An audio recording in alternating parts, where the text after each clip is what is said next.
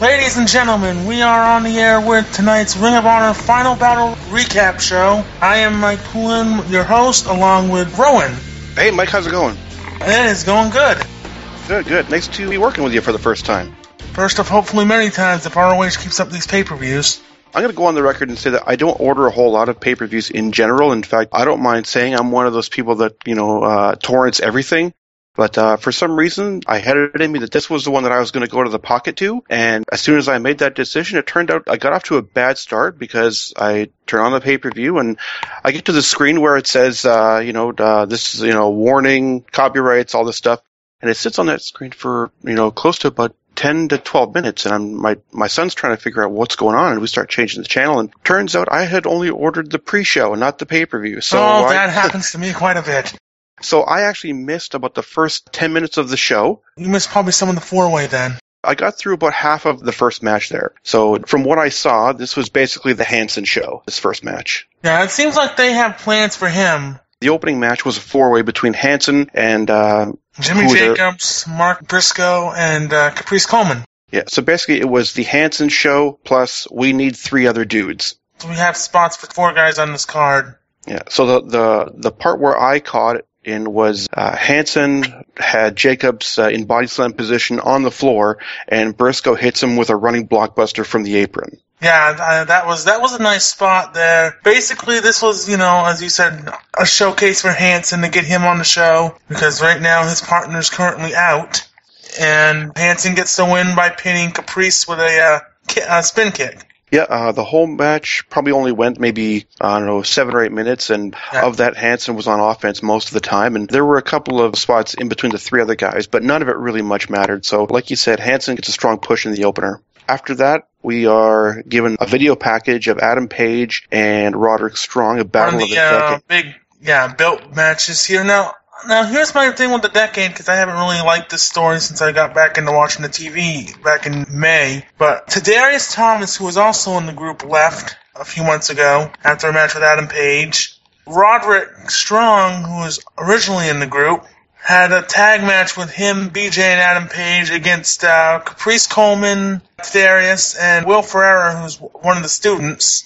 Mm-hmm. The whole thing was Page basically tried to give Roderick Strong a chair, and Strong refused to use it, and then Page then accidentally clotheslined Strong during the match. Now, one thing I noticed, because they played this video package about 3 or 4 times during the Countdown show, is that when Page cut his promo on TV a couple weeks ago, he seemed very nervous. Now, I don't know how often you actually get to watch the TV, Rowan, but can you comment on that or no? I haven't been catching up with the TV in the last little while. In fact, this was only when I was previewing this card that I realized that there's 2 members of the decade going against each other. And I thought, well, how is this story going to play out?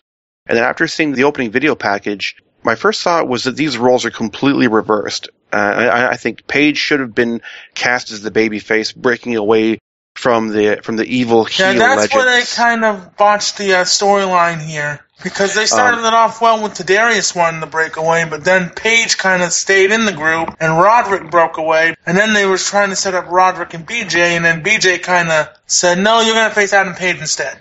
And I think the ending of this match pretty much reinforced my opinion that these two were kind of cast in opposite roles. So let's kind of go through this match here.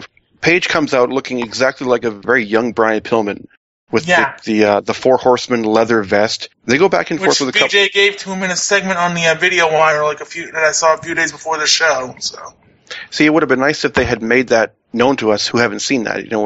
Just a nice little touch. Well, that's something ROH I think needs to work on, is actually establishing these newer characters that we don't see much of because of, as we'll get into in the later match, because they're only on TV maybe once or twice a month at best. Mm-hmm. So the action starts really aggressively. Roddy kind of chops him to the ground like a government mule, wails him into the guardrail, flips him over the guardrail, and Page just kills Roddy with a clothesline, throws him back in the ring. Brutal. Page then hits, I guess he had him set up for the Orton second rope DDT, turns it into a second rope swinging, draping neckbreaker for a 2. I thought that was a cool move. Yep. Roddy hits this beautiful dropkick right on target. Hard clothesline. Roddy has some of the best dropkicks I've seen in quite a while in wrestling. He's got some of the best dropkicks since Lance Storm, I think. Yeah. And of course he's known for his chops too, but Page kind of looks like he had a front tooth knocked out. His mouth was a little bit bloody, and I almost saw... pointed that. I think Kevin Kelly pointed that out on commentary, which is another thing. I really like the ROH commentary team. Yeah, the commentary for this show was, of course, Kevin Kelly, Steve Corino, and Nigel McGuinness, for the first couple of matches. For the first couple of matches. So Roddy hits a double knee gutbuster for a 2, sick kick for a 2. Both guys are kind of jockeying for a position on the top rope. Page gets the advantage with a super swinging neckbreaker from the top. Page then hits another top rope flipping clothesline for a 2. And actually, it was a slingshot one. Right, that was after, though. He hit the swinging neckbreaker off the top. Page then hits another top rope flipping clothesline for a 2. They're exchanging rights. Roddy hits 2 big jumping knees, hooks the stronghold, and it's at this point where you've got Whitmer and Jacobs on the outside who are just pleading for him not to tap, don't tap out, totally baby-facing himself. Page refuses to tap. Roddy cinches it in tighter. Page is unconscious, so the ref decide, they do like the Bret Hart, Steve Austin WrestleMania stoppage, where both guys look great. Page is going to be someone that they do something outside the decade with in 2015. I really see a lot in him.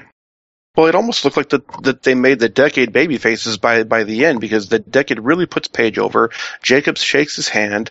Whitmer confronts Steve Corino for some reason. Yeah, now I missed that. Did Corino say something, or did Whitmer get on the mic? No, Whitmer just went over to him and he's like, he's on our side now, and just gets in his face for no real reason.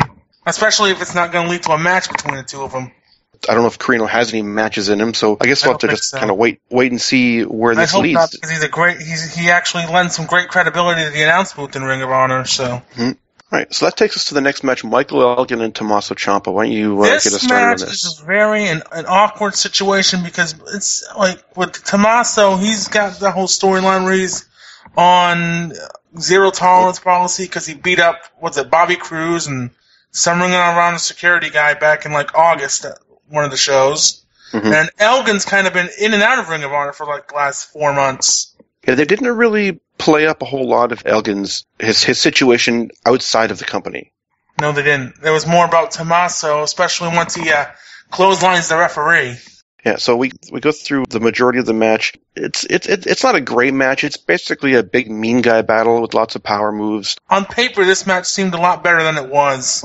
Both guys basically hit the running power bomb, both for 2 counts. The announcers really play up how so few people have ever kicked out of Elgin's finish. Elgin then hits a German to the top turnbuckle. Ciampa then hits a running power bomb for a 2. Ciampa moves the table into a corner, and he tries superplexing Elgin from the top rope to the floor, a la 2K14. Mm-hmm. Ciampa hits a clothesline on a ref, and instantly, without fail, just turns to Nigel, who's at the announce desk, and he's just pleading his innocence. Oh, shit.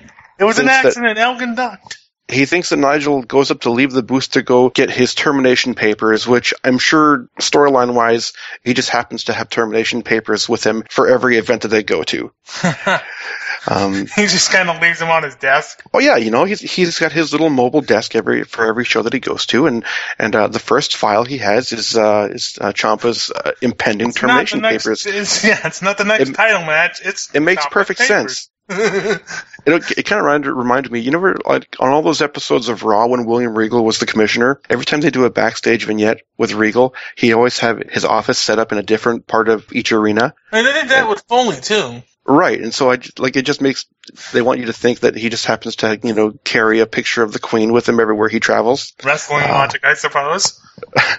So basically, the ending comes when Elgin hits a double arm lifting DDT for the win. They don't really go into any further detail about Ciampa's future. Nigel is never seen again on the broadcast, and I guess we gotta watch the TV to figure out where this goes. What say you? I mean, it won't be on any of the next TV, because that's already been taped. It'll probably be on the TV after that, but... Have they been, TNAing this and, taping weeks and weeks in advance? Well, I know the last tapings they had were in Baltimore right before Thanksgiving. And that's going to be all the Tag War stuff, which will start airing next week, because they did a preview show for Final Battle this week. Like I said, I haven't been keeping... 3 weeks apart from tape to air, usually. 2 to 3 weeks. We get a promo for Ring of Honor's 13th anniversary in Vegas. Vegas. I guess that will be taped. Is that done WrestleMania weekend? No, that will be March 1st, and that'll be a live show. That takes us to the match that I was most looking forward to. We have Cedric Alexander and The Addiction, consisting of Fallen Angel Christopher Daniels and the man who personally called me a fat turd, at an indie show, Frankie Kazarian, versus ACH and the Young Bucks, all in Bullet Club gear. This was the first time that I had seen are they official Bullet Club members, or are they just I know the marking Bucks out? are, but I don't think ACH is. He's just marking out for the shirt. Right, yeah. So lots of really smooth tags early in the match between Kaz and Daniels. I should note they're all pimped out in this beautiful, bright school bus yellow gear. That being the Addiction and Cedric. You turn off the lights, they might glow in the dark. I don't want to call them the babyface team because I think all 6 guys were super over in this match. It seemed like the Bucks and ACH are actually the babyface team. I didn't know which Jackson it was because I still can't tell them apart. Nick is the blonde one, and Matt is the one with the darker hair. Okay, so they had the heat on Daniels in the corner, and then it must have been Matt that had done like the double flipping reverse cartwheel into a back rake. Yep. My son was watching with me. He's 14, and he just kind of looks at me. It's like, was he supposed to do that? That's awkward. Yeah. Bucks hit a top rope moonsault backflip combo onto Daniels. ACH then has a running dive to all the guys on the floor, and you notice he caught his foot on the top rope. He just about ended his own life, I think. He was lucky he was working with such pros that were able to catch him. Now, there was like a parade of finishers in this. I couldn't type fast enough. All I know is that the over-under on super kicks in my household was 56. Huh. I don't think they hit quite that much, but take us through the end of this. I know they get rid of Daniels and Katz. They single out Cedric, and they each hit like different. Like somebody hit a frog splash. I think somebody hit a moonsault, and then ACH hit the 450 to pin Cedric. Yeah, the Bucks set this up with the Meltzer driver. And if you've never seen the Meltzer driver, of course, named after Dave Meltzer, the god among men, and it's not basically one of the Bucks has Cedric in tombstone position. The other Buck is on the outside, does a springboard front somersault into a spiked tombstone. So not only is it just a springboard spiked tombstone, it has to be a flipping springboard spiked tombstone. Thus, it has been dubbed the Meltzer driver. That wasn't enough. ACH had to get his spot in, so they hit what they called a 520, but it was clearly a 450 splash for the win. Like I said, I couldn't type fast enough for this. I had to go back and watch this match again. That's why I was kind of running a little bit late today. Right. Go out of your way, if for no other reason, to see this match. It was fantastic. All 6 guys were completely over, and this was fantastic. This was my match of the night. Yep. And we move on to the match of the night. Moose versus R.D. Evans, which is basically a callback to when R.D. was introduced, because this whole storyline is that Moose cost R.D. Evans his streak, and then thanks to Ramon, or whatever his name is, Stokely Hathaway. What a name that is, by the way. R.D.'s a man on an island, because somehow Prince Nana got to both of them. How is Nana still employed in this company 12, 13 years later? I don't think they realize he's still there. He just shows up. He just shows up as part of the ring crew, and it's like, oh, my check didn't bounce, so I guess I'll just show up. Where's Jimmy Rave? He's been gone for a few years, buddy. Now, I don't know if you know this. I've mentioned this on previous podcasts. I had a personal stake in this, as R.D. Evans, as I've mentioned before, is actually my homie. He's from my hometown of Winnipeg, Manitoba. They did not mention this on the broadcast. They just billed him as from Manitoba. Was there not enough space in the graphic maker to throw Winnipeg on there? Nope. We have we've got one regular host on this website, as well as myself and Jordan Garber, both from Winnipeg. It'd be nice if ROH could give us a little bit of love, but not so much. No, they give Toronto plenty of love, though. But in any event, this is Nana's way of getting back at R.D. Evans as this match plays out. Veda Scott comes out partway through. Tears in her eyes, so you could smell the heel turn.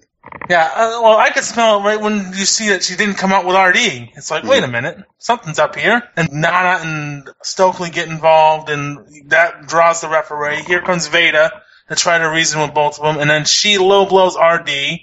We have a spear, and then we have Moose getting the win, and we pretty much have the groundwork for a new embassy, which they keep going back to every so often. So what do they do with R.D. at this point? Do they... He's done.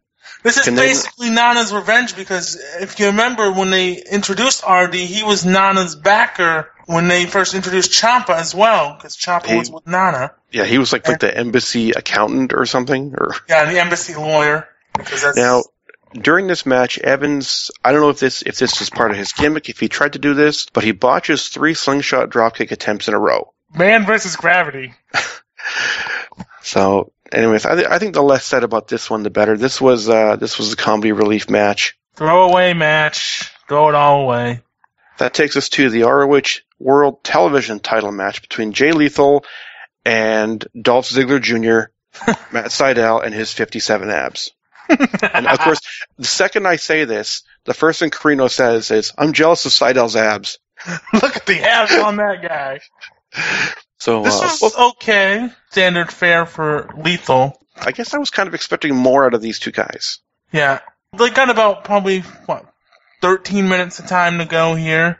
That's one thing about this show is, other than like Moose Nardi, which was all about 4 or 5 minutes, everything went no longer than probably 15 minutes with the exception of the tag title match. And like there was no filler throughout this show. There were no backstage vignettes. The only real promos they were doing was for the anniversary show. Which, again, that's something they need to work on with some of these characters that you don't always see on TV, like a Moose or an R.D. Evans or an Adam Page, where they need to have promos that say, hey, it's this guy, and, kind of introduce you to him. Isn't that what the TV is for, though? Yes, but they don't do that. That's why I'm saying that's what they should do. If this were ideal, they would take advantage of their TV time, so... But yeah, Lethal wins after some interference from Martini. There was a great spot halfway through with Carino on commentary. Lethal basically has the heat. He whips Sydal into the ropes, and Truth pulls the rope down, making Sydal basically fly out backwards outside of the ring. And Carino, channeling Bobby the Brain, instantly says, "Oh, my monitor went out." Yes. Well, I mean, he does compare him and Kevin Kelly to Gorilla and Bobby, so Someone has been watching his primetime wrestling tapes. Some of his old 1991 pay-per-views, maybe. The crowd starts chanting Twinkies. I believe, I don't know if that was at Truth or at the Bodyguard. Jay Diesel, another student. But, yeah, way to get them all on the card. Both guys are kind of working back and forth, low leg and thigh kicks. Sydal charges into a lethal combination for a 2. There's dueling chants for both guys. Then the Randy Savage chant starts. And, Lethal hits the big Hail to the King. That was brutal. Yeah. The ending comes with Truth is running away from Sydal. Sydal is giving chase. Truth tries hitting him with the book. Sydal knocks him down. He goes to the top rope for a shooting star. Now, he had previously hit a shooting star on Lethal for a 2 count, so he attempts to hit another shooting star on Truth. When Lethal catches him in midair, a la Randy Orton from a few years ago, he gets all hyped up and then hits an awesome-looking lethal injection for the win. So, strong win for Lethal, even with the interference. And finally, someone in the House of Truth actually works out so he doesn't break away from them like that's happened the past 2 years. So I think that could probably set up another rematch down the road. Probably, yeah. Depends on what they want to do with Sydal next year. And we go to the tag title match. Yeah, this is our semi-main event, the team of Red Dragon against the Time Splitters. This was good. Kushida comes out wearing his traditional Marty McFly vest. Every time I see Bobby Fish, I always think he would make a great vaudevillain if he were to ever, sell his soul. Third vaudevillain. I took a lot of notes for this. I'm not going to go spot for spot. Basically, about halfway through, Kushida had a cool spot. He hits an O'Connor roll on Fish for a 2 count. At the same time, O'Reilly goes for a clothesline. He misses, and Kushida grabs him in a waistlock and German suplexes him. So if you can picture it, he's got Fish in an O'Connor roll with O'Reilly in a German suplex for a double pin attempt. So I've never seen that before. Mm-hmm. Fish drives Shelley into the barricade. O'Reilly tries a running knee to the outside, but gets super kicked. The super kick counter on this show is now fairly high. With the agents are taking us having a smoke or something. Kushida must have a lot of super kicks in every match. It's like the super kick in Ring of Honor is like the closed fist in WWE. Kushida tries a swanton on both guys on the outside. There's a Doomsday Device dropkick by the Splitters for a 2 count. Talk us through this ending, because I thought this setup for a finish was really cool between the 4 guys. Red Dragon hit their finish, which is the kick brainbuster, and was it Kushida who kicked out? I think it's okay. So O'Reilly had Kushida in the cross arm breaker. Yep. There was a top rope assisted sliced bread on O'Reilly. That was broken up by Fish. Kushida then has O'Reilly in position for a moonsault. He goes for a moonsault and dives right into a triangle choke. Which was neat. That looked really cool. Yep. O'Reilly then transitioned that into a cross arm breaker. And now while in the hold, Fish hits a top rope headbutt to Kushida. Kushida still in the arm breaker. Shelley then hits a top rope double foot stomp. That was another move that was overused tonight, is that double foot stomp. Yep. So he breaks that hold. There's a series of double team moves from both teams. Kushida super kicks O'Reilly's mouthpiece out of his face. That looked deadly. There's a Pele kick by Kushida, a loop-to-loop clothesline by O'Reilly for a 2. O'Reilly then hits a brainbuster. Then they hit the Chasing the Dragon combo, but that only gets a 2. They catch Kushida with the cross arm breaker again. He hooks the near leg, so O'Reilly has both the arm and the near leg in the cross arm breaker, and that is enough to get Kushida to tap out. Yep. And, that's match is about 18 minutes. Mm-hmm. And it's a very good match, and it's a very good lead into the main. Yeah. I thought this match didn't have as many high-flying moves as the six-man, but I thought that the double-team movers, they looked a lot crisper in this one. Right. And Fish, I'm curious who's next for Fish and O'Reilly. I know they've taped the TV and it's all the Tag War stuff, but after that, I'm kind of curious who's next for them. Do they face the Young Bucks again, or? Either that or they start building up Kaz and Daniels, depending on how many dates they have. I believe they beat Kaz and Daniels a couple times already, from what I remember. They beat them at Best in the World, and then they beat them at Field of Honor. Do you know how long Rowe's going to be out for? Unless they start. I think they said he's going to be back sometime in 2015, so possibly them. Maybe the Kingdom, if they're done with Cole after we talk about our next match. That could be. There's a possibility. Do they push the Decade as, say, like a babyface group? Whitmer and Jacobs against Red Dragon? Yeah, maybe. I mean, they ain't got enough teams. It's just Red Dragon's kind of gone to them all. That takes us, we're already at our main event. This is a fight without honor. They stress that this is only the third fight without honor in company history. Bullshit. Yeah, I found that hard to believe, but I wasn't about ready to go back and look. Joe and Low-Key, Homicide and Carino, freaking Low-Key and Jay Lethal. There's been a bunch of them. They seem to pull it out towards the end of every year, pretty much. Danielson and Morishima is the most recent one I can think of from 2008. Right. So Jay comes out looking more and more like Necro Butcher every week.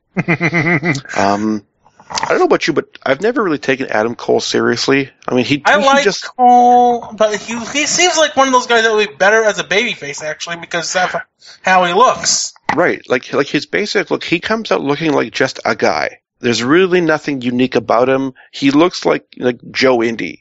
Like, the moves that he does are good. I think his promos are above average, but they've got to do something with his look. Either give him, something subtle, like long tights, or cut his hair. Have him a ridge, make him some tights or something.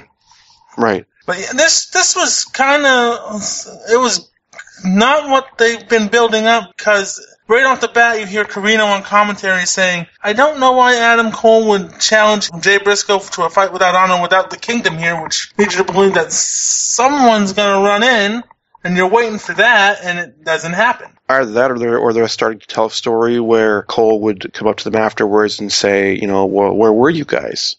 Sort of planting that seed. They were in Japan.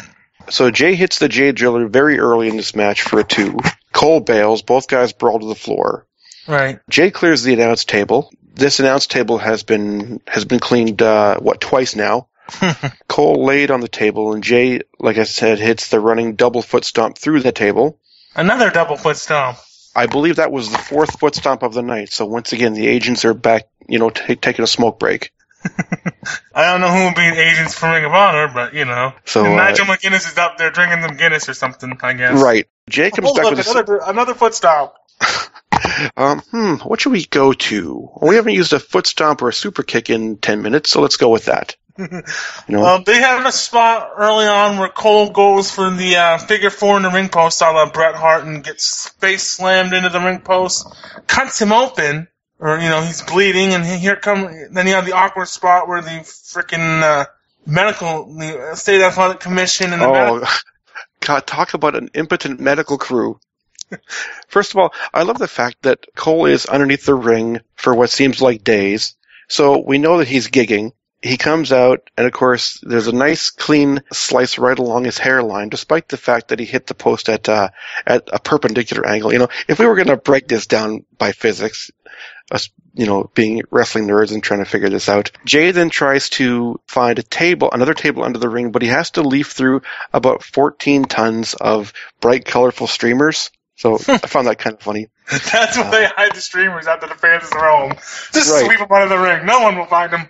Right. And then, if you're looking for your gimmicks under the table, then, we get to see all these nice, pretty streamers again. Somebody's having a birthday party. The Young Bucks were on the card. No, that's a super kick party. Yeah.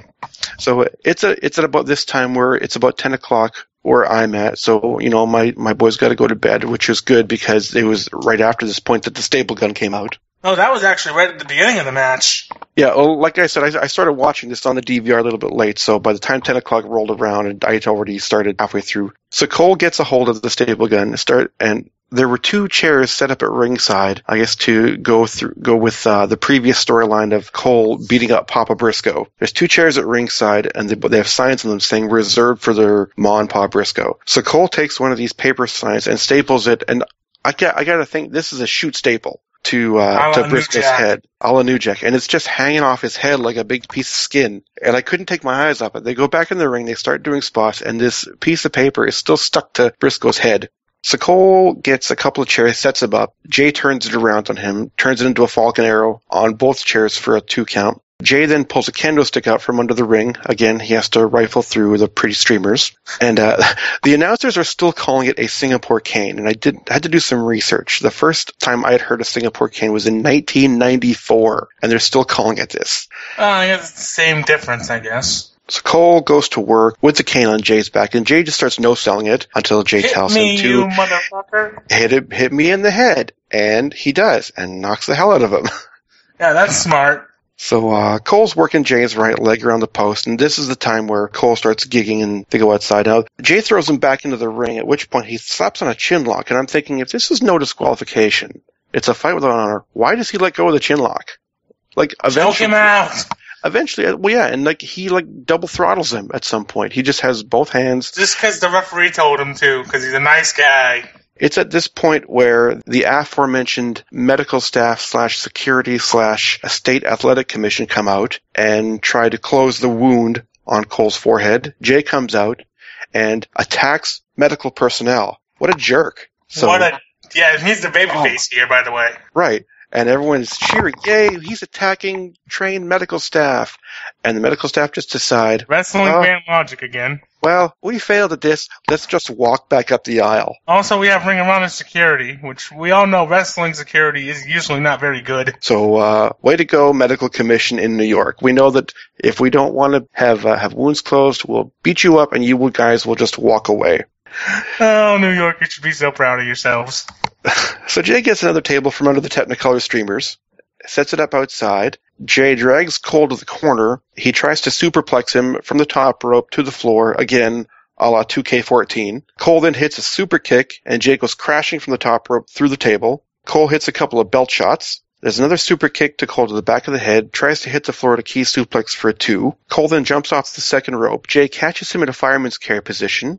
Death Valley Driver to the table. Death Valley drivers him right through the conveniently propped up table in the opposite Which had been there pretty much. I think Cole got that out pretty quick into the match, so it had been there most of the match. Yeah, that table was pretty much ignored for about 10 straight minutes. It's a table spot.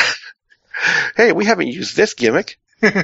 So Jay goes under the ring and he grabs a bag, and I don't know if you've ever seen the PWG clip of Joey Ryan taking the bump into a bag of Lego bricks. I was praying this was a bag of Legos because this particular crowd would have popped huge for that, but it was a bunch of multicolored thumbtacks to go along with the multicolored streamers. Hey, Abyss must be in the building somewhere.